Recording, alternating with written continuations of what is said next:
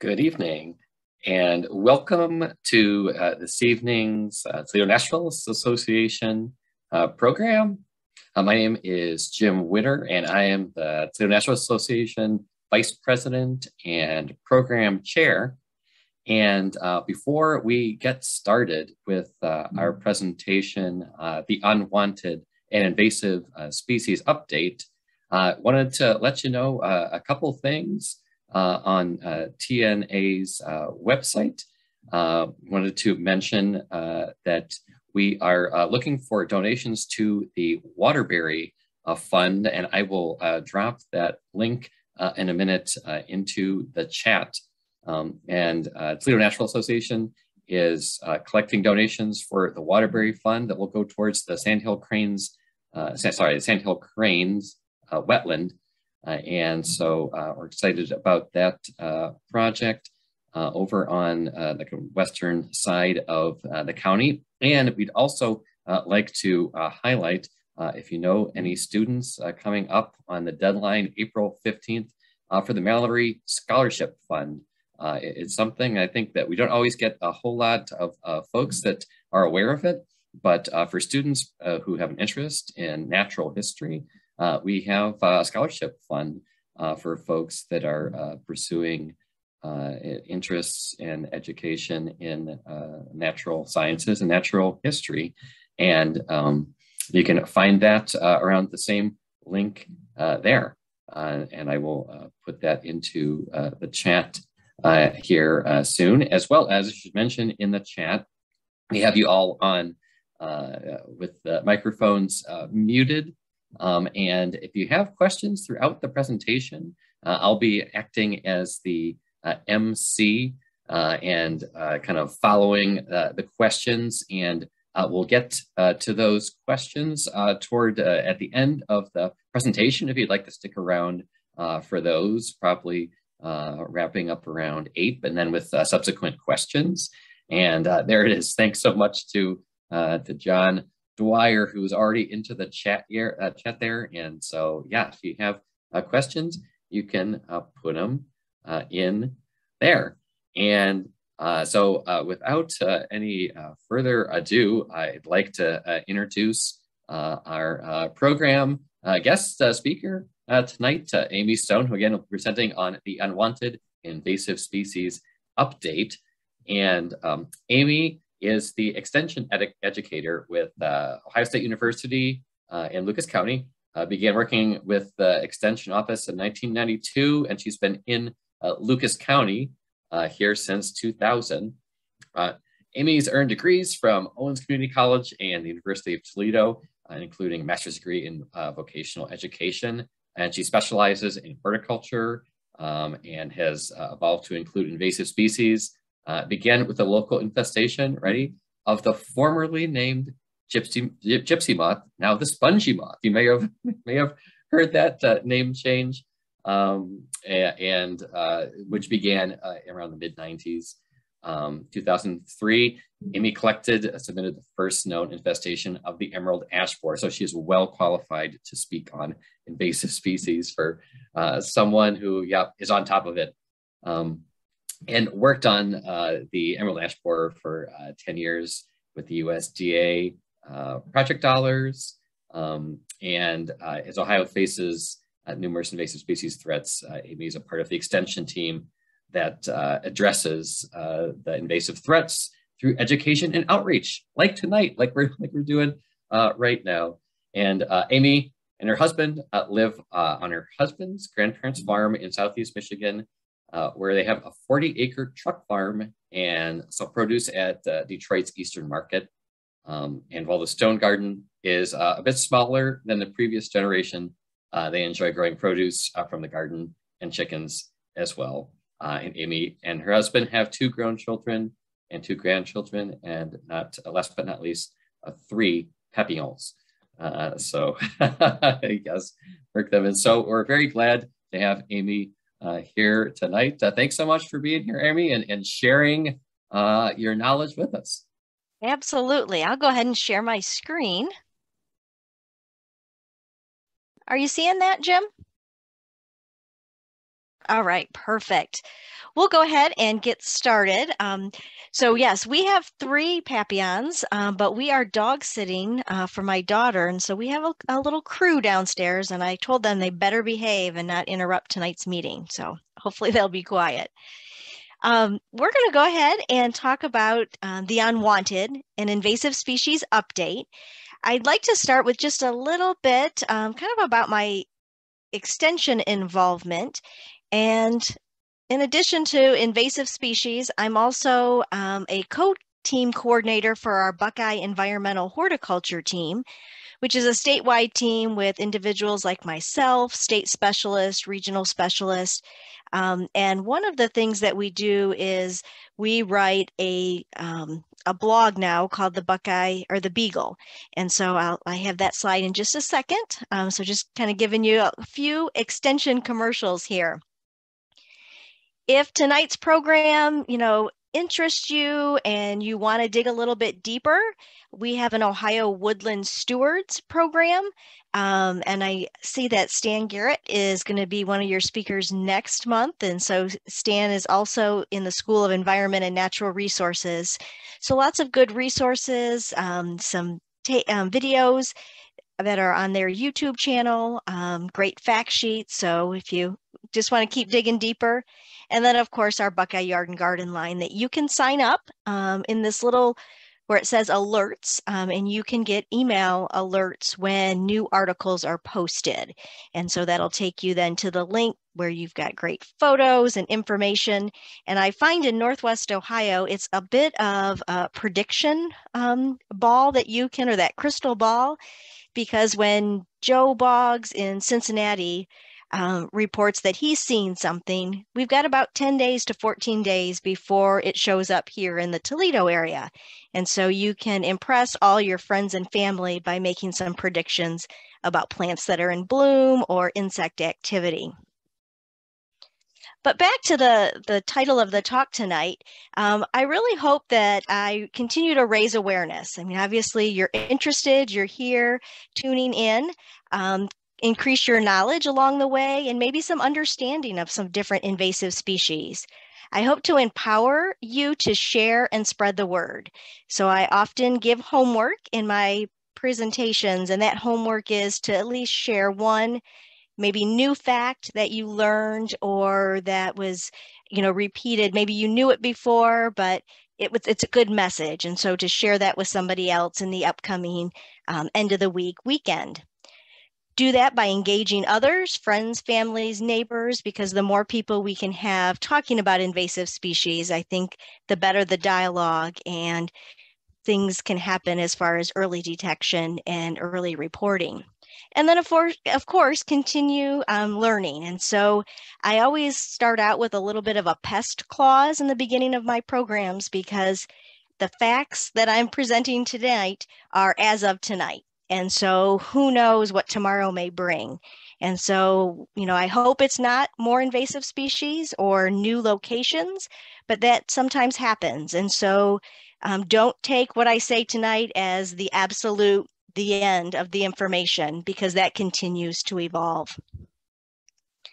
I want to encourage you to become a member of the Invasive Species Army. And what that means is that you're willing to, when you're out gardening and enjoying nature, if you see something that's strange or unusual that you haven't seen before, don't hesitate to take a photo, send it to me to take a look at, because who knows what the next invasive species may be. And I know Jim mentioned that I was the first one to find emerald ash borer here in the state of Ohio, but it really wasn't me. It was a homeowner who was noticing this strange thing happening on his ash tree where the bark was falling off. And so, yes, he contacted me through the extension channels, and I was able to go out and then confirm what we suspected, but it was him. And so if he didn't make that phone call, potentially emerald ash borer would have, the populations would have built even greater than what they were. And so really encouraging people to know what's happening around, and then, make those calls if you see something that you haven't noticed before.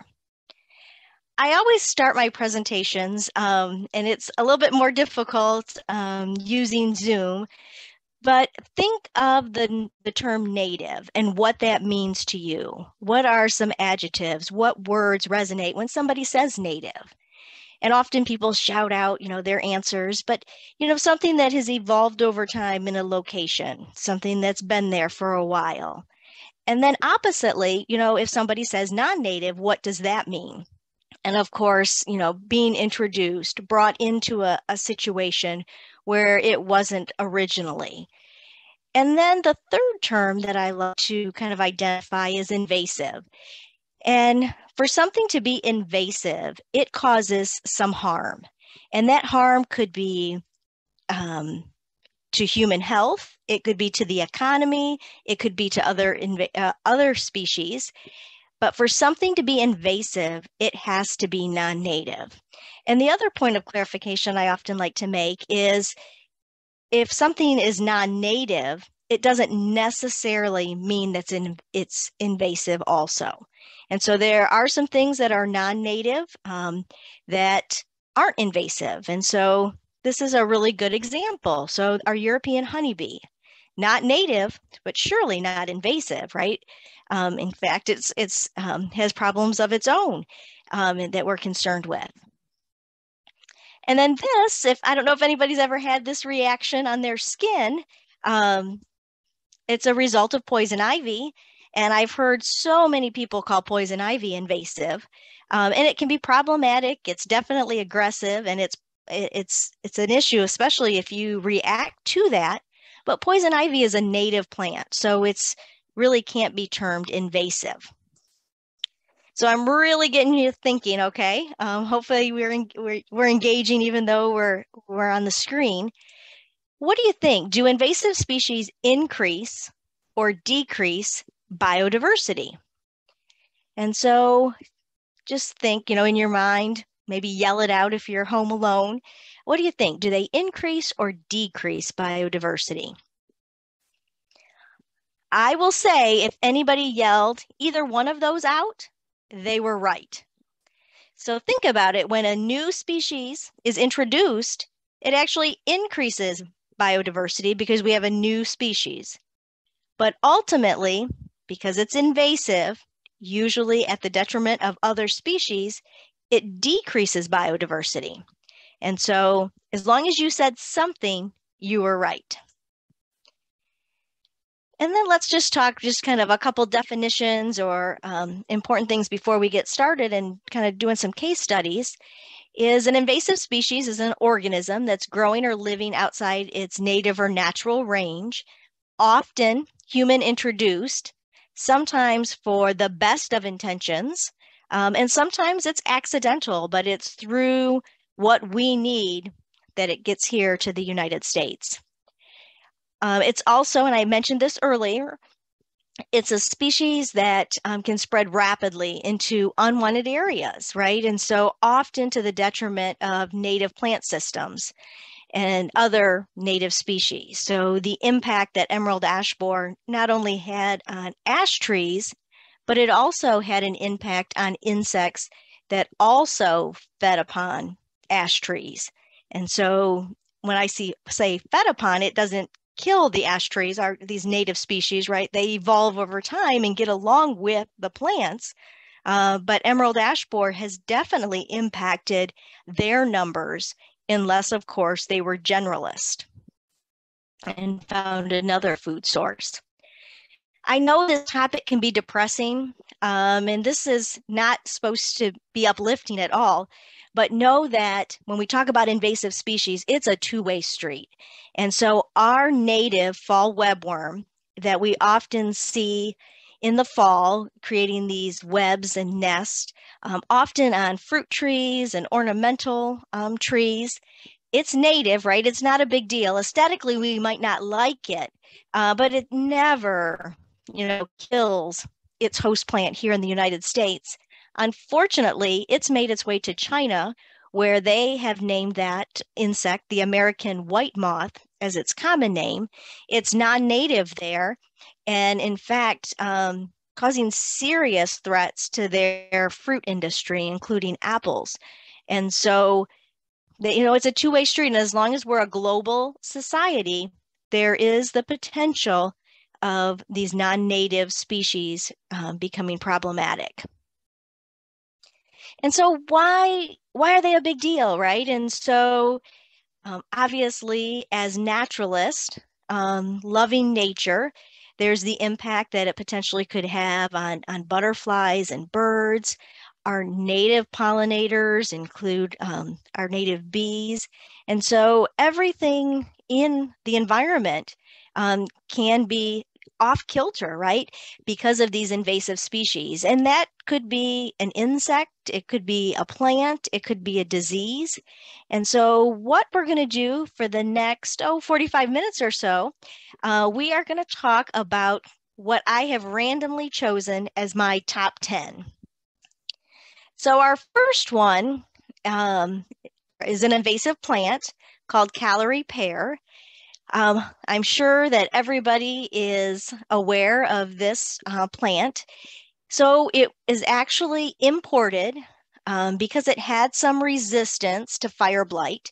And so the eating pear, the orchardists, were very interested in looking at its genetics to hopefully breed that into the eating pears, so they were more resistant to fire blight.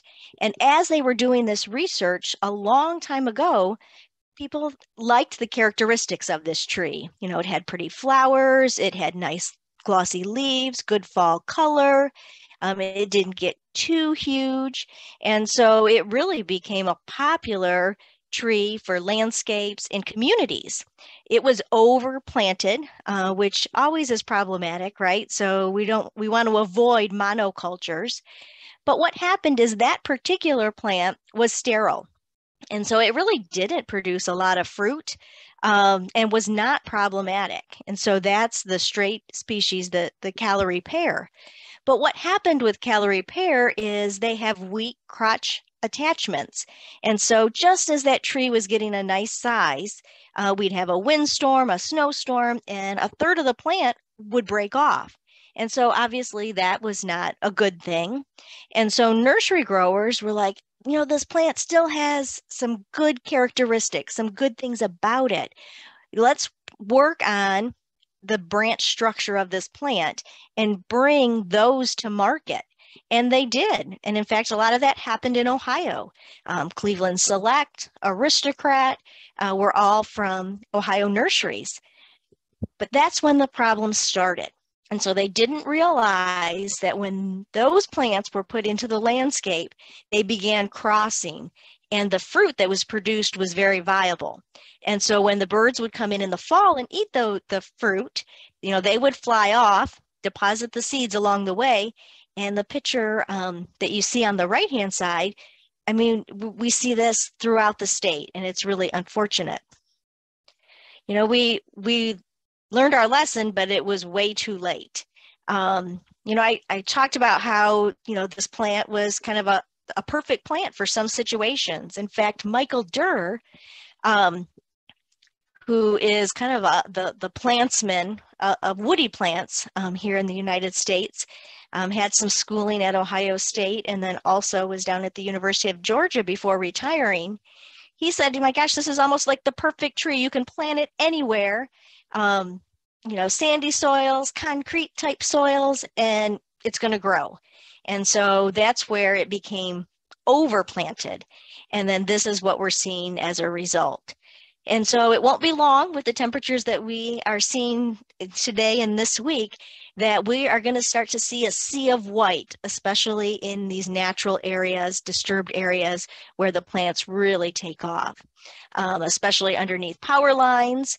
And the one that I wanted to mention is when that original plant was brought over from Asia, it had thorns. And wouldn't you know, some of these wild Callery pears that are popping up have reverted, and we're seeing thorns, which can be dangerous when we talk about removals.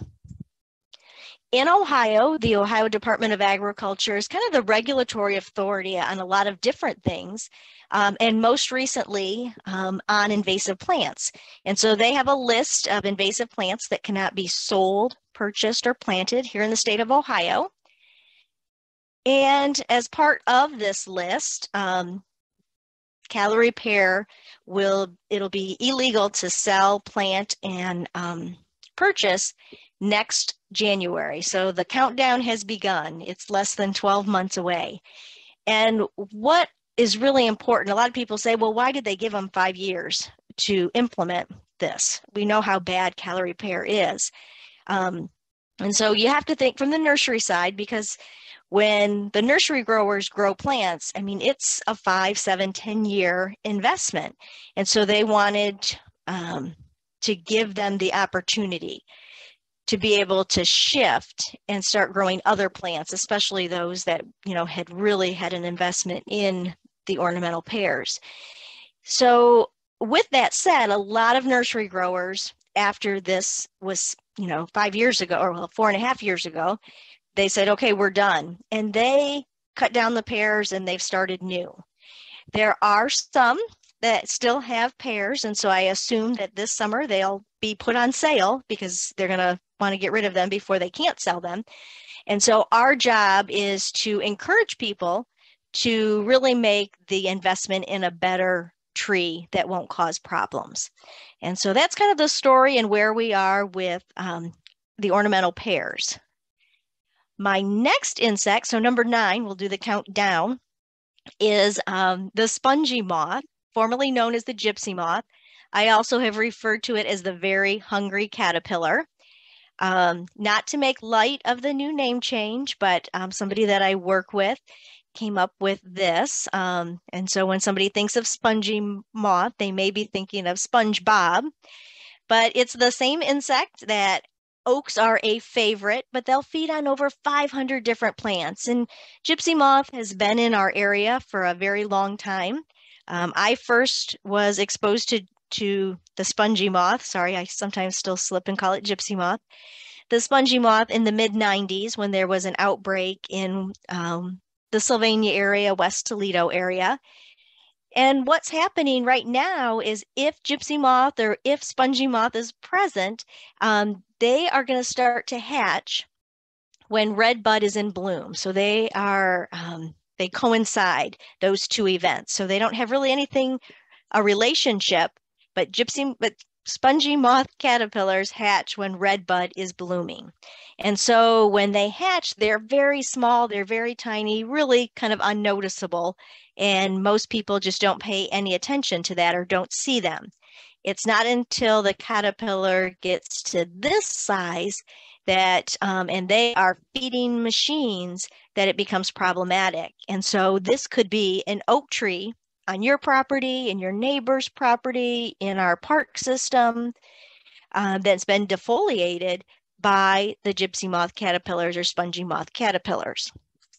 I think I need to put that title on all my slides just to make sure that I remember and don't go back into history. Some good news on the spongy moth front is there are some viruses, there's a fungus, and there's also some other predators and parasitoids that help try to manage those numbers. Now, they do a really good job, but often we still have some outbreaks that we manage in other ways.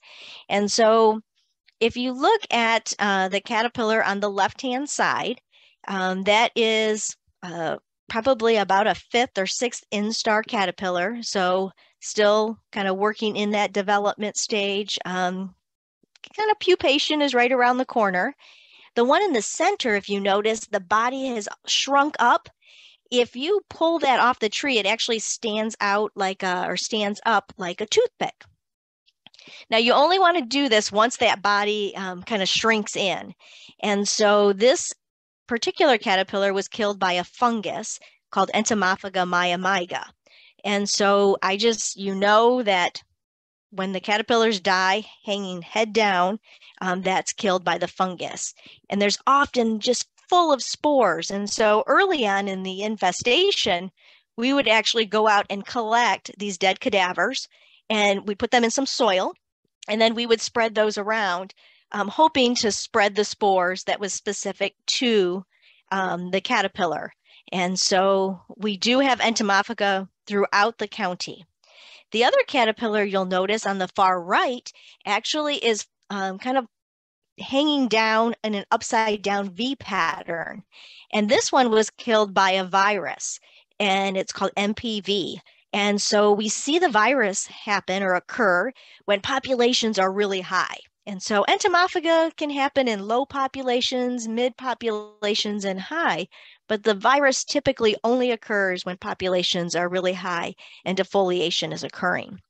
So once those caterpillars are done feeding and maybe have missed the virus or the fungus, they will then pupate and become adults later in that season. There's one generation per year.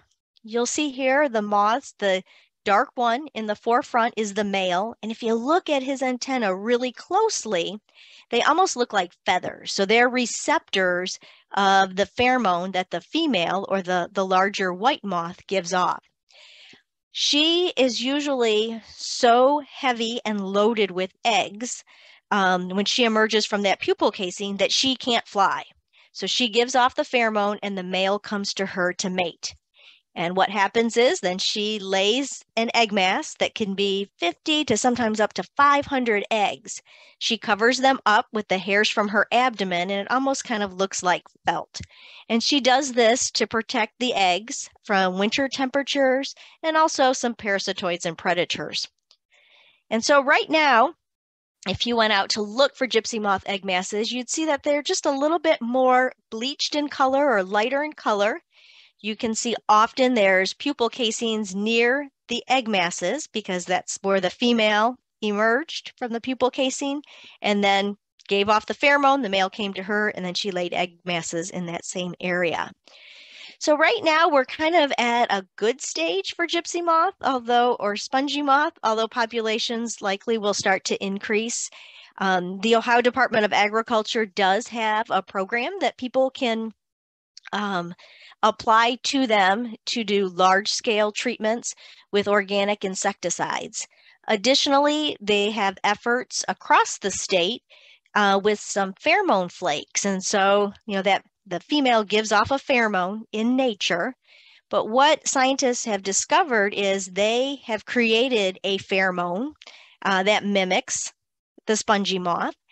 And they adhere that to these small little flakes that have a sticky substance. So they're applying them through aerial application. They get caught up in the canopy, and they do this just prior to the adult emergence.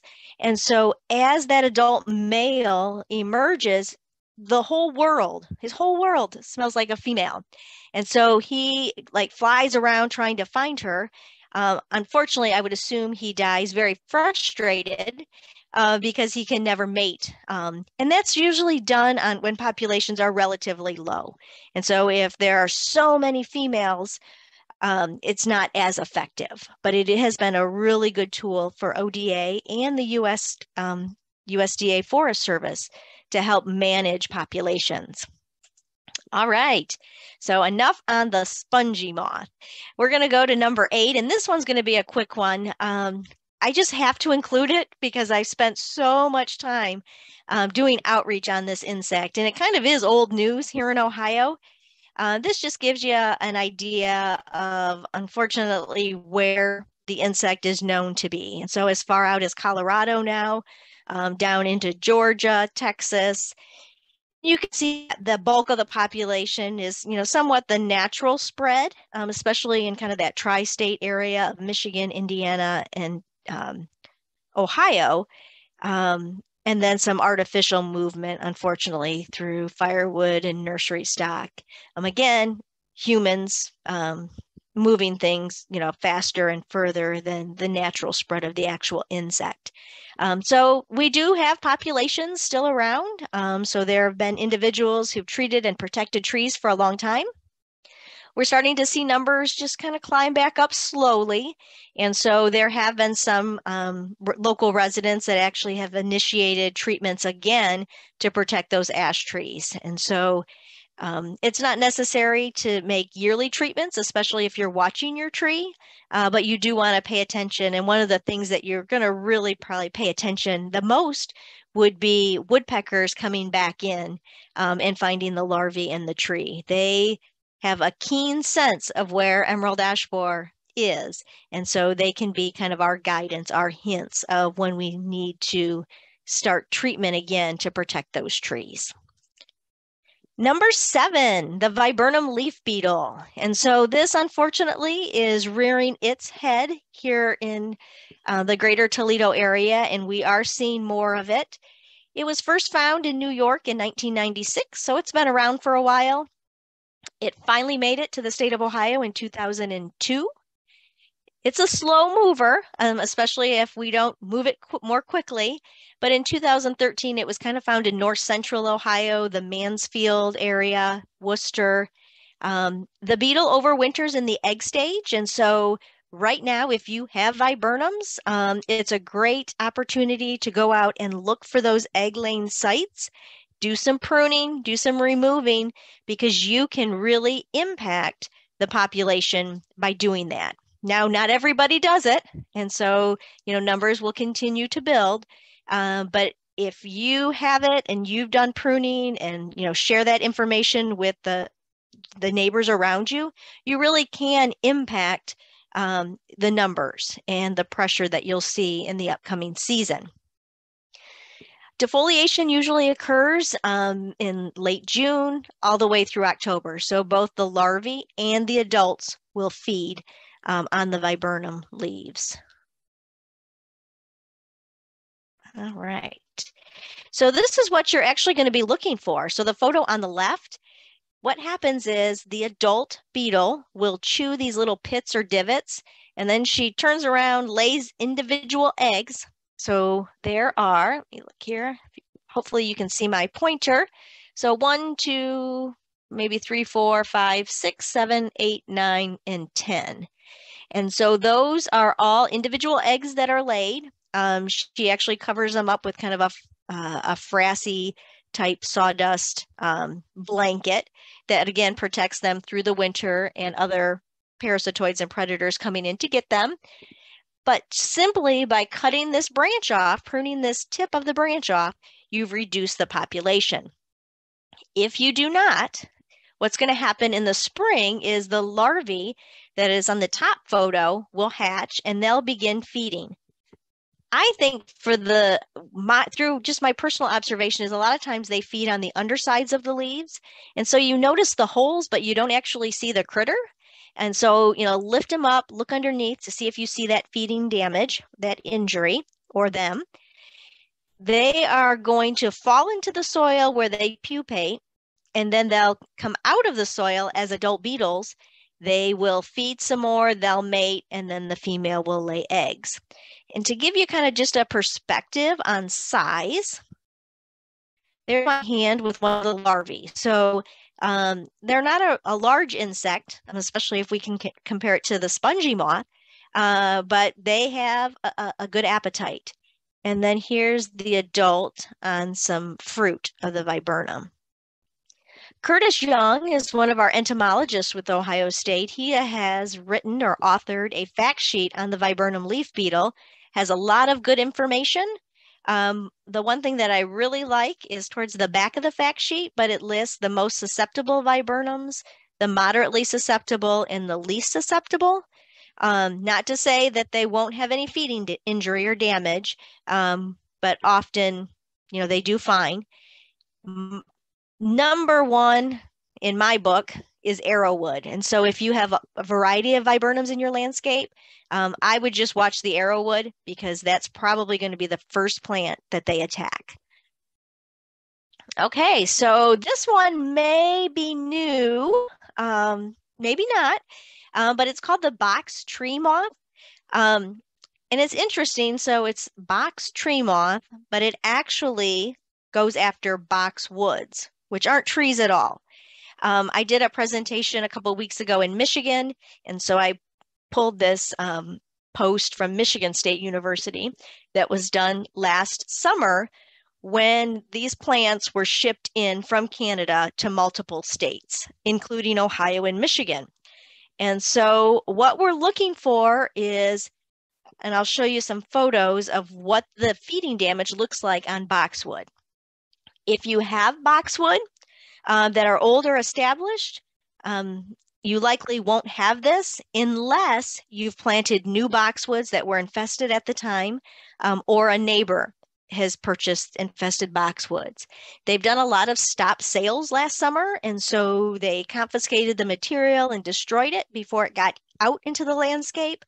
But we do know that some of those plants were sold, and so they're trying to determine where they went and how widespread that is. And so this is the caterpillar that will feed on the boxwoods, and this is the damage. And so, you know, it doesn't look like typical insect damage that we see on boxwoods, but if you see, they leave the veins, which is that white kind of stringy thing that you see on the photo. And so other than that, they're eating entire leaves. So this is likely what you would notice in your landscape. You may or may not notice the adult activity. This is the same insect, it just has different color types. And so, again, you'd likely probably see the larvae or the damage, but you may see some of those flying around. So if you see a moth and have boxwood, so it'd be really active in the boxwood area, please let us know so we can do some follow-up and let ODA come out and scout that area. All right, halfway there, and we're doing pretty good on time. I may have to speed up just a little bit. So number 5 is the spotted lanternfly. This one has kind of been on the radar. We've watched it as it moved from Pennsylvania to other multiple states since its first discovery in 2014. It has a pretty wide native host range. In 2006, it was actually discovered as an invasive in Korea and really was impacting their vineyards. And then you can see in 2014, it was discovered in Pennsylvania, not too far from Philadelphia. It unfortunately is spreading on its own.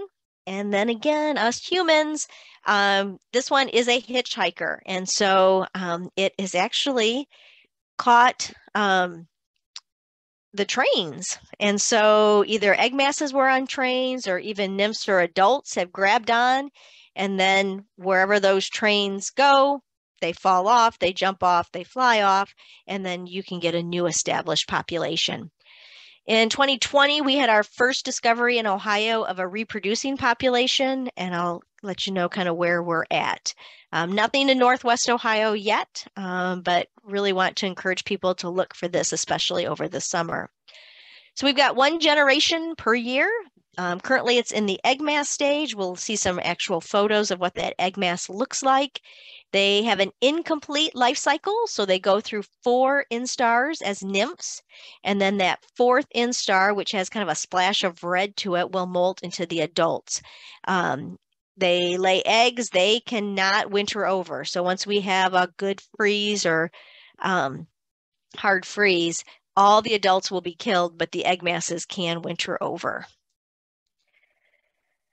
This insect is a plant hopper. It's kind of confusing. It has fly in its name, and if you look at the picture on the left, some people would say, gosh, that almost looks moth-like. But if you look at the picture in the center, right here, this is their mouth part, and so they are phloem feeders. You're going to see them on stems, trunks, and branches. You're not going to see them feeding on fruit or leaves. They need that sugary substance that's in the phloem. The adults, which is likely is what stage of the insect that you're going to find if it's here, they're about 1 inch long, 1/2 inch wide, and they're very bright and beautiful, unfortunately. This was one that was captured in Jefferson County. It's a female, and she was full of eggs, so they were pretty excited to capture her before she actually laid eggs for the next season. The adults are going to appear August through, again, could be up to November, maybe even December, depending on what our weather conditions are. I said they're big and they're beautiful and they really stand out, but in this photo, and I realize it's kind of small, there are 13 adults, so they can camouflage in. Those adults will feed, they'll mate, and then they're going to lay eggs.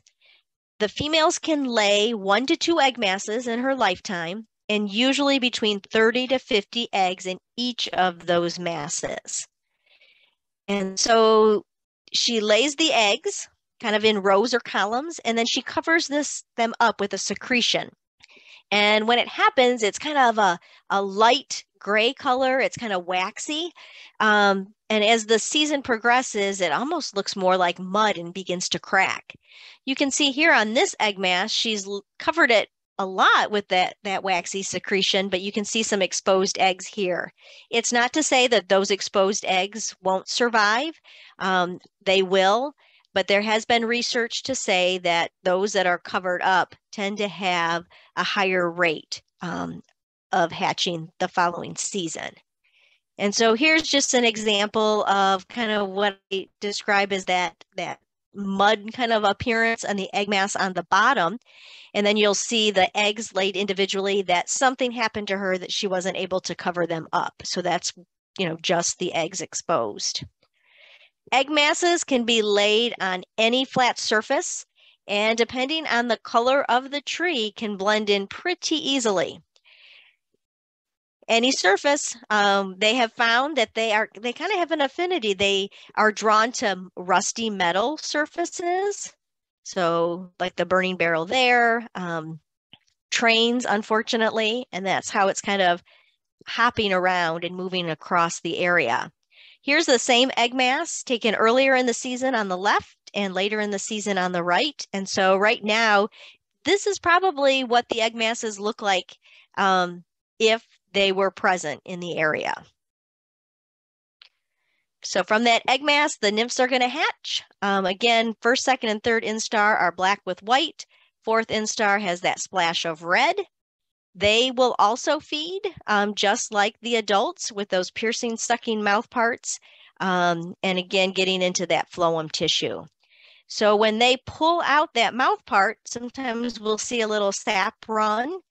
And then also, because they're sap feeders, they are prolific honeydew producers. And so often you'll see a collection of honeydew, kind of a sticky, sweet substance, their excrement. And then you'll see black sooty mold kind of attach itself to that honeydew. And then in the fall, we'll see an increase of kind of our stinging wasp that are attracted to that sweetness. So wasps and hornets. And so if you see a lot of wasp and hornet activity, really kind of focus in to see what they're after, and potentially there could be spotted lanternfly.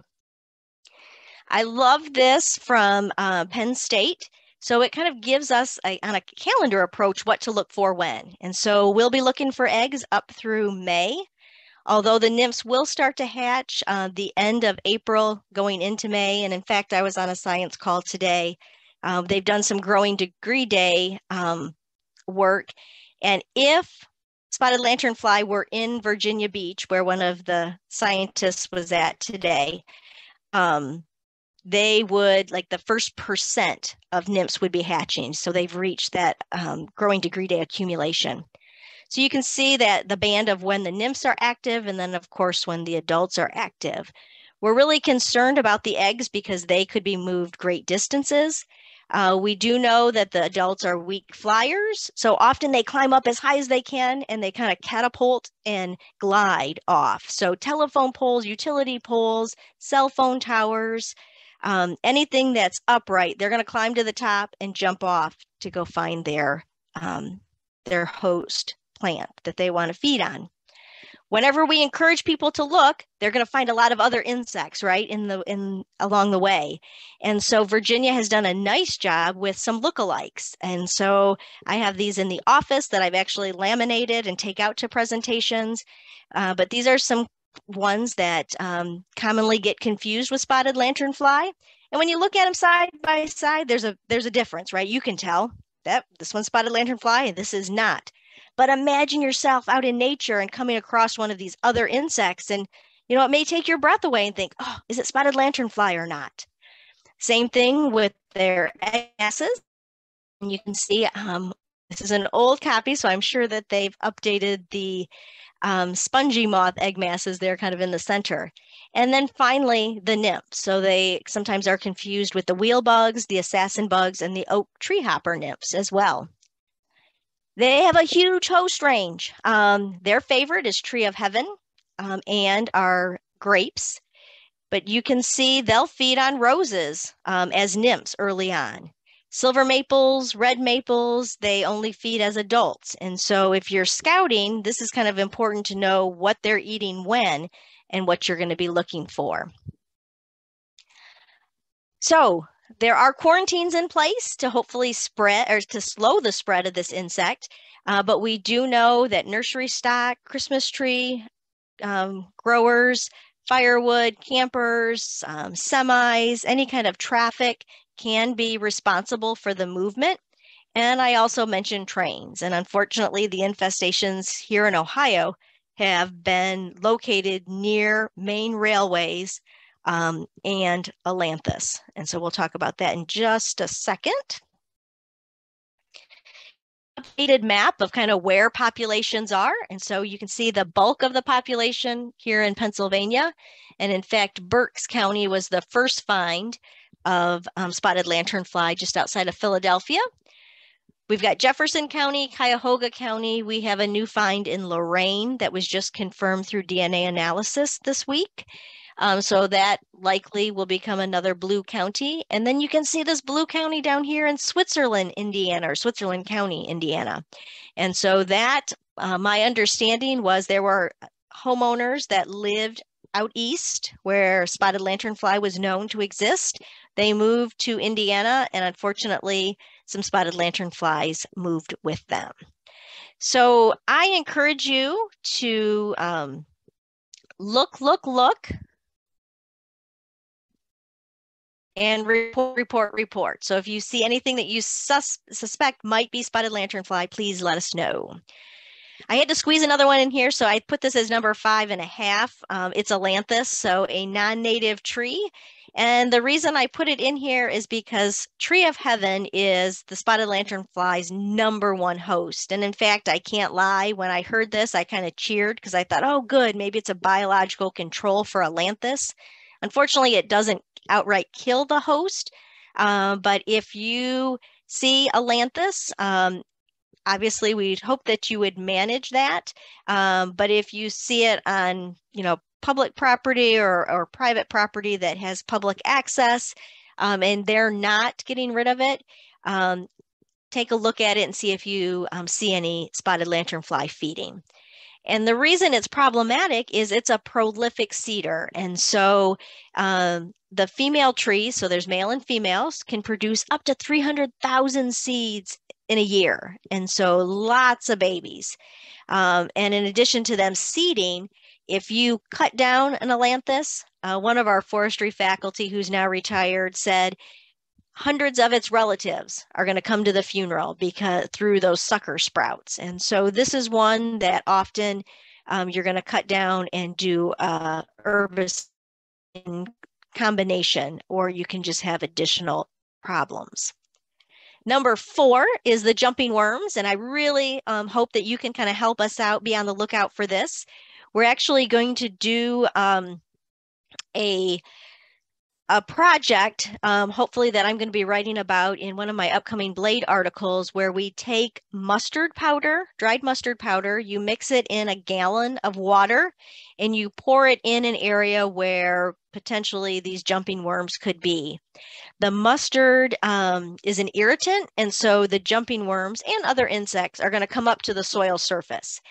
A lot of people say, well, how do you know if it's the Asian jumping worm? They are like snakes. So they literally don't jump, but they flail and move really, really quickly. And you can see this is a distinguishing characteristic of the Asian jumping worm. So there's more information on our Beagle about that. And stay tuned if you would like. We're going to have packets of the dried mustard that people can pick up at the office and then report their findings just to do some monitoring, hopefully ahead. We do know that they are here in Ohio. And unfortunately, as gardeners, if you're sharing plants, you potentially could be sharing the insects, and make sure that we find it as soon as possible and continue to educate individuals so we're not moving it around. Number 3, Oriental bittersweet. So this is the kudzu of the north, people have said. Prefers sun to part shade, but I've seen it in dense shade doing remarkably. And so, you know, it was brought into the country for its ornamental value. Unfortunately, so we have native bittersweet, but native bittersweet and Oriental bittersweet will hybridize. And so we're seeing some hybrids too. And often those hybrids have the aggressiveness, the invasiveness of just the straight species of Oriental bittersweet. And so vines can climb, 70 or 60 feet up in the air. But what is really problematic about bittersweet is the vines twist and they can girdle plants that they're using for their support and actually kill them. If you're interested in kind of, oh gosh, do I have American bittersweet or is it Oriental bittersweet? Take a look at this USGS. It walks you through the two and what to look for and what those characteristics would be. With that said, remember though, they're hybridizing, and so you may have a plant that has characteristics of both. Okay, we're getting close. 2 more to go. Number 2 is kudzu. And so I kind of mentioned it, Oriental bittersweet was the kudzu of the north. Early in my career, we thought, gosh, kudzu is not going to be up here. It can't stand our winters. Unfortunately, it can. And so these 2 photos were taken in St. Clairsville, which is kind of on the eastern side of the state, a little bit obviously south. But it's here. It's in Cincinnati, and it has been for a while. It's in Cleveland, unfortunately. And so this is, it's so sad to see this because it's so aggressive. This one, again, human introduced. It was introduced in the 1800s as a forage plant. It was used for erosion control, also planted by the CCC. But then in the 1950s, USDA removed it from the permissible cover crop list. And so, but at that point, the horse was out of the barn. It has a compound leaf. Think of, when we say compound leaf, we often think of poison ivy. So this is like poison ivy leaves on steroids. They could be as big as a dinner plate. These are some photos that I took in the Cleveland area that has the population. And you can see growing up the utility poles along the lines. There was a garage with an old kind of abandoned car that my thought was the following year, you wouldn't even be able to see that car. It'll just be covered up. And so interesting enough, there was somebody from NPR was doing a story about kudzu in Ohio, and nobody else was able to do the interview. So I ran over to meet with them, and I wasn't even out of my car, and she had the mic up. What do you think? And it was the first time that I had been to the site. And so I got out and we started chatting, and I said, in Ohio, obviously it's adapted to our cold conditions, but we remain hopeful that our window, our growing season would be too short, that it may or may not flower. And certainly if it flowers, we wouldn't have enough time for it to produce viable seeds. And so as we walked through this area, she was like those flowers over there? I'm like, yep, those are the flowers. So we remain hopeful that they're still not going to be able to produce the seed. And she's like, you mean those fuzzy things over there? And I'm like, yeah. So they have adapted and are reproducing and setting seeds. And so I said, okay, I think we need to start this interview over because we have, the reproduction, unfortunately.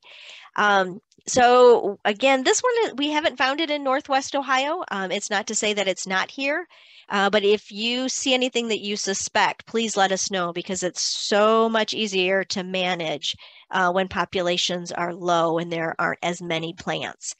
They are vines, right? And so it's almost like a strawberry with stolons in that wherever that vine touches soil, and I use the term soil pretty loosely because we were in a parking lot that was pretty much all gravel, and wherever that vine touched the gravel, there was a new plant that started. So there were adventitious roots that came out, and so now there's, instead of one long vine, there may be 20 plants off of that vine that were created.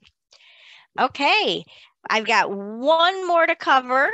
The last one, I shouldn't say save the best for last, but I often will talk about Asian longhorn beetle last because of the success story that's tied to this insect.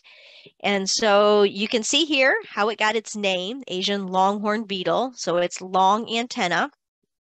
They're banded black and white. And sometimes it's hard to see, but you can see kind of a light blue cast on its legs. And sometimes we even see it at the base of the antenna. It's not overly obvious. The other name for this insect is the starry night beetle, so black with white spots. And I like to describe those white spots as, think of somebody who took a children's paintbrush. They dipped it in white paint once, and they started making those dots, those spots. And so the first ones were, the first spots that they created, they're a little bit larger, but you can see there's some that are very small as the paint disappeared from that brush. And I don't know, it's kind of a good analogy or a good description.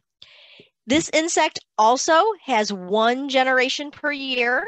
And so right now it's actually in the pre-pupal or pupa stage in the trees. And so as temperatures warm, it'll pupate inside the tree. So you'll see the adult in the tree and they chew their way out. And then we would see adult activity later on this season. The adults will feed, they'll mate and lay eggs. So they kind of chew a little divot or pivot or a little divot. And they lay individual eggs that hatch about the size of a grain of rice. That egg hatches and it moves through the phloem tissue. First, second instar, they primarily are phloem feeders, and then they go to the heart of the wood as later instars. And full-grown late-stage larvae can be about the size of your finger. I call them the Michelin tire men. They just describe me as this, they remind me of the Michelin tire man. So you can see here, there are populations of Asian longhorn beetle in New York, Massachusetts, Ohio, and South Carolina. There have been many eradication efforts that have been successful. I'll talk about those just real briefly. And there's also an infestation in Toronto, Canada, that they've been dealing with.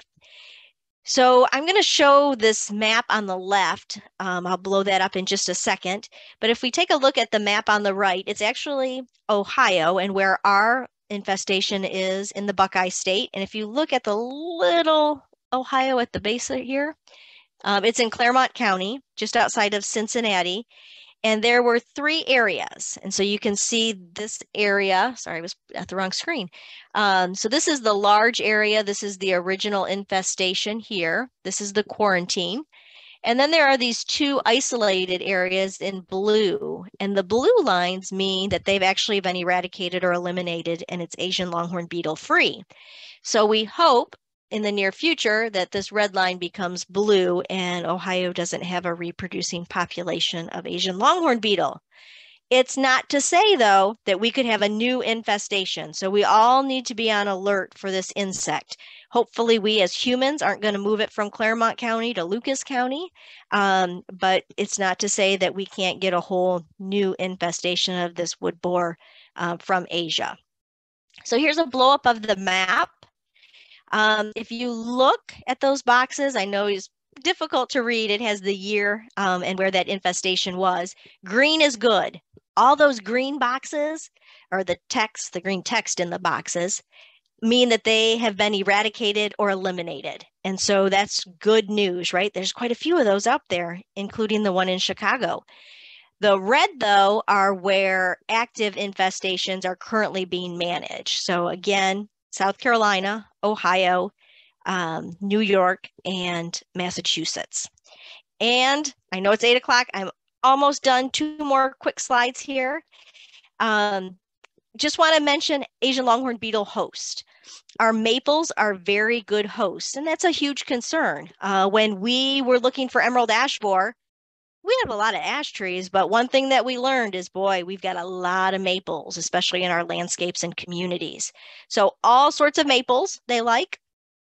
They do like horse chestnuts and buckeyes, which are the Aesculus species. They also like elms and willows. And then their other host, which they're going to feed upon, they're just not their favorite.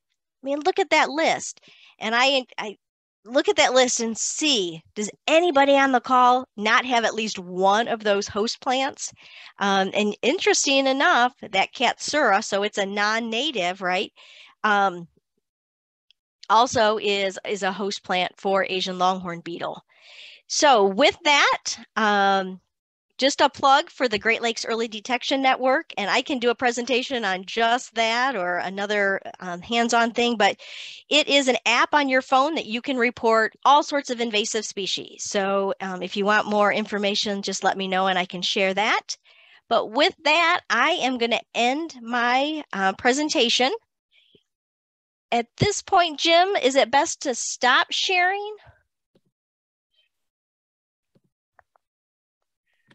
Yes, I think that would be fine to stop sharing.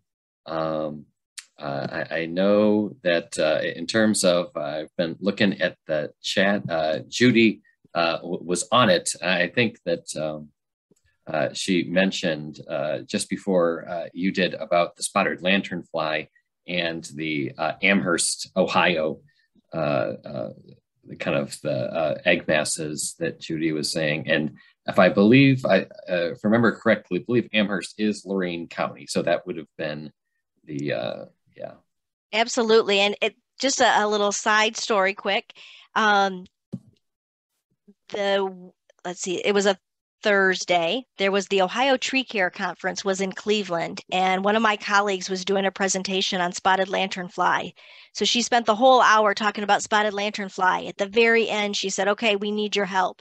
You need to start looking at Tree of Heaven. Look for egg masses right now. Wouldn't you know, the next day, an arborist was in Amherst, saw some Tree of Heaven, pulled over, and found 40 egg masses. And so that's the power of education and the power of encouraging others to help find invasive species like this. Now, I don't want anybody on this call to find more egg masses, but I want you to look for them, because if they're there, we need to know about them. Yes, it does make me a little bit concerned that they probably are out there. They're probably out there somewhere waiting to be found, which is important to find them early. That's the best way, to catch them before they really start to get out of control. And I was writing things down. I was interested about, I know that you said with spongy moth in the connection with redbud blooming, though they're not connected biologically. And I was thinking it must be something with like the temperature or the spring signals that just seem to align. Do I have that right? Just absolutely. Like yep. Yeah. So we in Ohio have this great tool called Growing Degree Days, and it's got a crazy website that's long and cumbersome. I don't know what OSU was thinking, but if you search Growing Degree Days in Ohio, it's going to bring you to this website, and it'll have a box that you type in your zip code, and it has the today's date on it. You hit submit, and it'll tell you where we are using local and regional weather stations where we are with growing degree day units. And so these units are accumulated when temperatures are above 50 degrees, and there's a lot of math that goes into it. But we've got a website that all you need is your zip code, and then it takes you to a biological calendar that has plant blooms and insect activity. And so it is the greatest thing. I just love plant phenology. We have a garden behind our office. And again, if you're not familiar with it, check out that website because there's some really interesting things. Yeah, that does.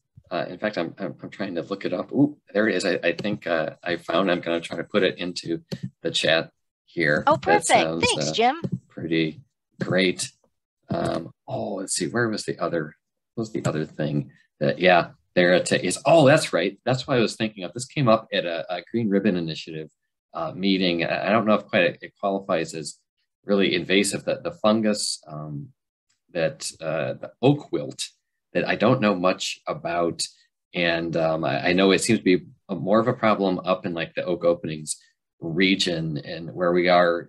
My other hat, I'm the program coordinator, Wood County Parks, and don't seem to have as much of that. Possibly our clay predominantly, no, not exclusively clay soils. It doesn't spread as well, but seems to like to spread through sand. And that was another one they seem to be having more problems with.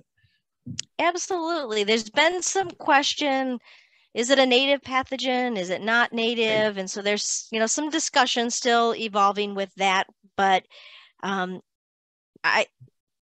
it's been in Ohio for a long time.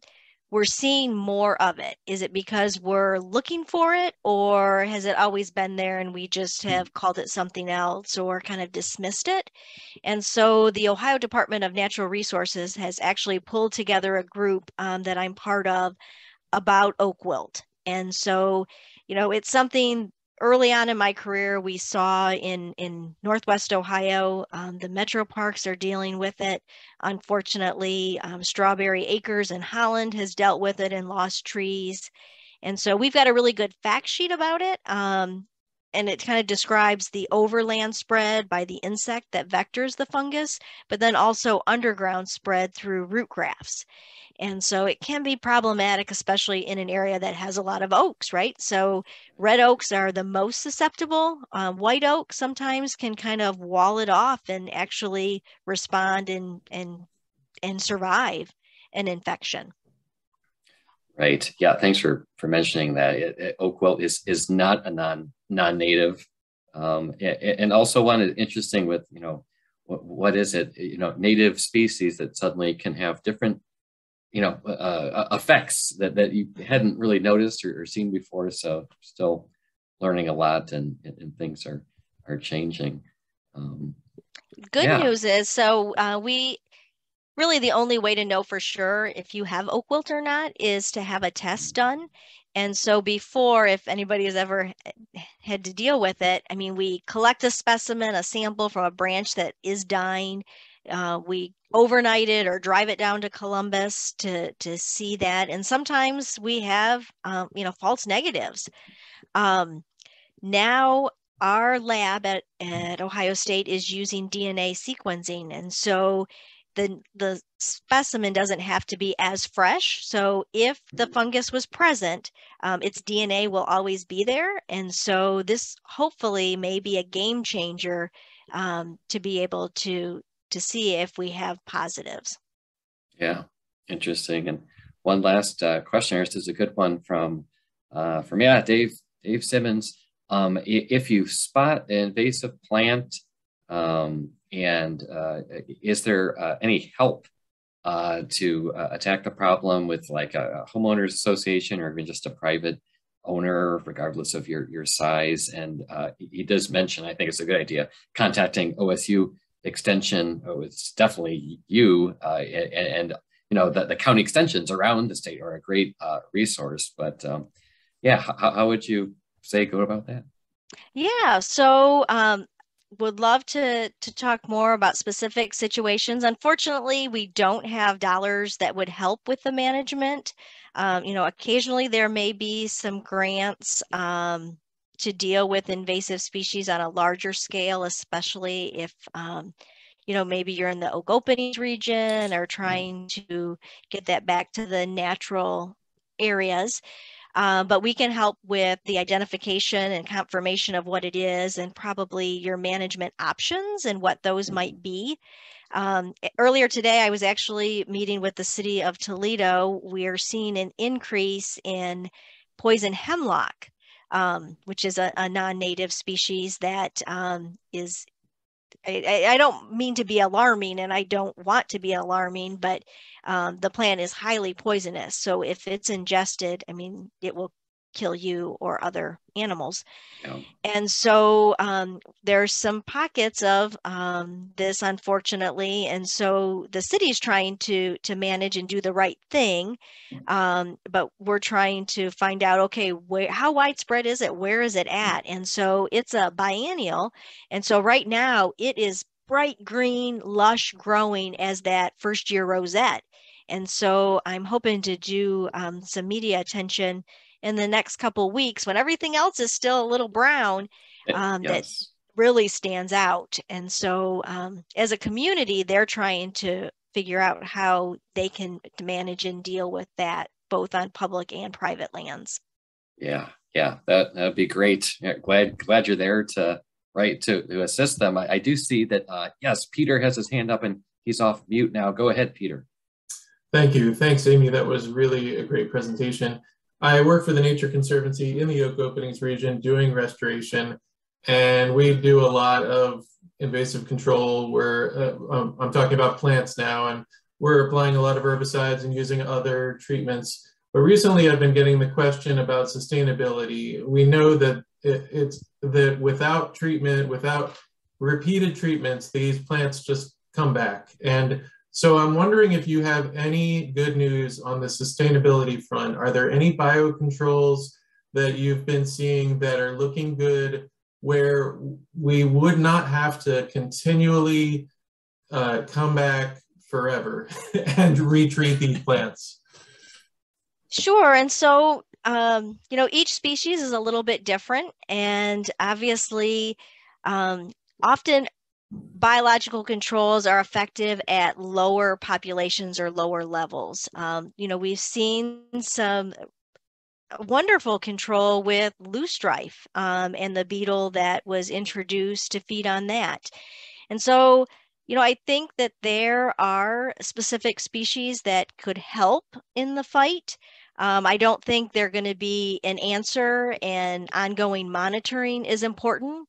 But once you have an area under control and you're managing it, it's much more easy to do small eradication efforts than feeling overwhelmed that, oh my gosh, the whole understory is honeysuckle. And so that combination, maybe with some biological controls, hopefully will help. But I think the pressure of invasive plants is going to continue, unfortunately.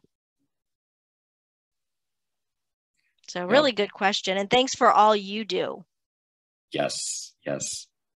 Thanks to Peter for, folks at the Nature Conservancy, of course, all the work that Metro Parks does, our own stewardship department, Wood County Parks, and also, like Amy said, all of the homeowners and all the people that, there's so much that, on private lands and even places like the city of Toledo that, it takes everyone, right? I think Amy mentioned it can be like a discouraging subject, but, knowledge is power. And when you know these things and it can point them out to your neighbors and in your own yard and spreading the word, there's a lot more awareness. We can catch things in Amherst before they get over to Toledo.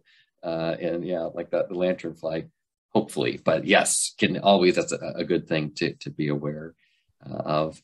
And and also I should say that Amy's contact information, email is right there on the OSU Extension website in Lucas County. And if you have any other questions and things to ask or things you think of in the middle of the night, like I do sometimes, that she'd be glad to talk to you about it. And as you mentioned, read the Blade. She has regular articles I enjoy reading on a variety of subjects there related to not always invasive species, gardening and horticulture and all those good things. So yeah, that just started up this week. So we'll go through October, probably into November. So hopefully it's a vehicle to get some information out to readers. Yeah, great. Thanks so much for everyone for joining us tonight. I should also mention that next month's program is Dr. Stan Garrett. I know that some of you are seeing that, and we'll be here on April 21st to talk about the urban coyote. Yes, with Dr. Garrett. Yes, always interesting to learn about these tricksters. Yes, the urban coyote, as well as got field trips coming up. Yeah, thanks. John's already on and already got the information. Yes, birding with Matt Anderson. Boy, Matt Anderson, he is a great birder, great trip leader, as well as, coming up in April, believe it or not, we will have frogs calling. I know probably the chorus frogs are already starting. The toads coming up soon. Wood frogs there in the Oak Openings region. But looking forward to that. At Irwin Prairie, great place to look and listen for frogs. So it's all there on the website. Join, sign up for that Zoom link, and look forward to seeing you out at the field trips, at the programs. And thanks so much for joining us tonight. Thanks so much, Amy. It's great. Always learn something, and appreciate you. Well, thanks for having me. I had a great evening. Hope everybody learned something. Yep. Thank you. Good night. Bye all. now.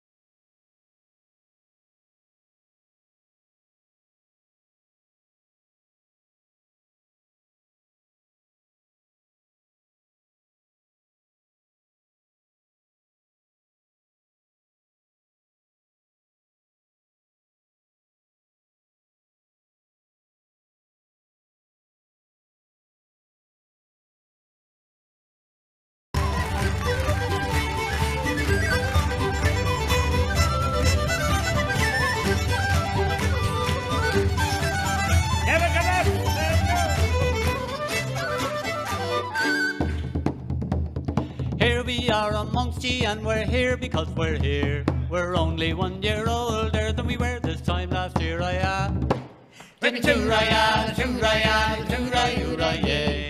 Run the gun, little too-raya, too-raya, yay. The more a man has, the more a man wants. This I don't think true. I never met a man with one black eye who wished that he had too-raya. Too-raya, too-raya, too-raya, yay.